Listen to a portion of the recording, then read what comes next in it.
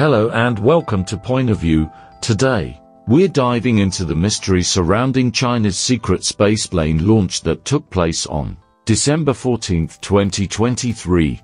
This event has sparked intrigue worldwide, and we're here to unpack all the details. This was the 60th Chinese launch in 2023 and occurred at approximately 14:10 UTC. The venue for this historic event was the Jiuquan Satellite Launch Center, located in the Gobi Desert. The spacecraft, known as the CSS-HQ, was launched for the third time, again on top of a long march to F rocket. Now, let's talk about the technology behind this launch. The CSS-HQ is part of China's ambitious spaceplane project. Little is known about it, but clues suggest that it's related to the development of an orbital segment of a fully reusable two-stage two-orbit space transportation system. The payload fairing images that appeared online suggest that if the bumps are spare spaces for wings, CSS-HQ's wingspan could be larger than the fairing's diameter, which is 4.2 meters.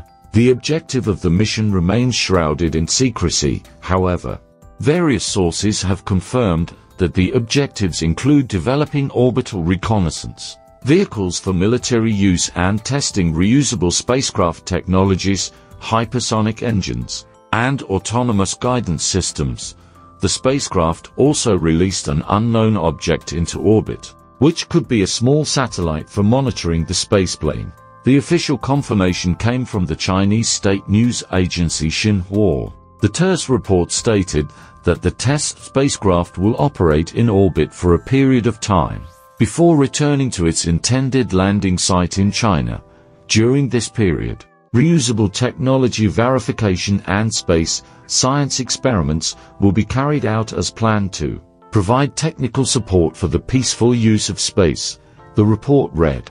According to a machine translation, the gap between the spacecraft's first and second missions launching in 2020 and 2022, respectively, was 1 year and 11 months. The third launch comes just over 7 months after the spacecraft returned to Earth after its 276-day-long second mission. U.S. Space Force Space Domain Awareness later catalogued the spacecraft in a 333 by 348 kilometer altitude orbit, inclined by 50 degrees. Space Launch Activity Observer Jonathan McDowell estimated launch occurred at around 14:12 UTC. Based on the orbital data, the spaceplane's manufacturer, the China Aerospace Science and Technology Corp., or CASC, reshared the Xinhua statement via the Chinese social media platform Weixin. The statement declared the flight a breakthrough for the Chinese space program.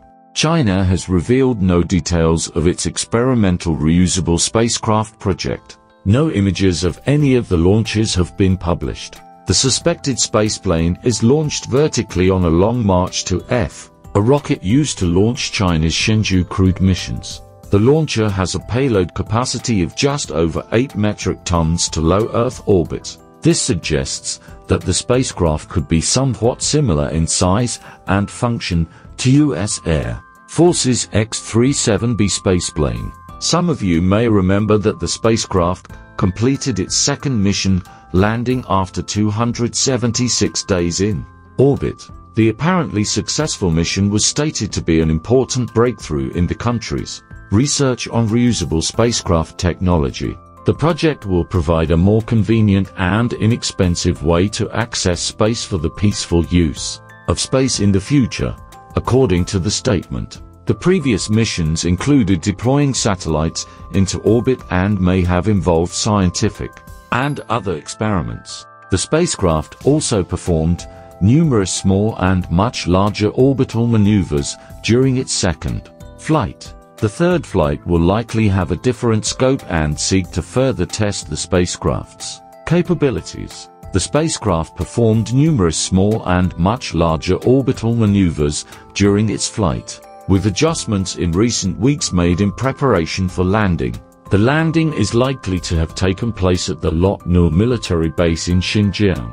Information on the spacecraft's orbit suggests An orbital track over the facility around 020 UTC provided the opportunity for landing. The development of reusable spacecraft technology is part of China's broader strategy to become a major spacefaring nation. Chinese President Xi Jinping has set a national goal for China to become a powerful aerospace country.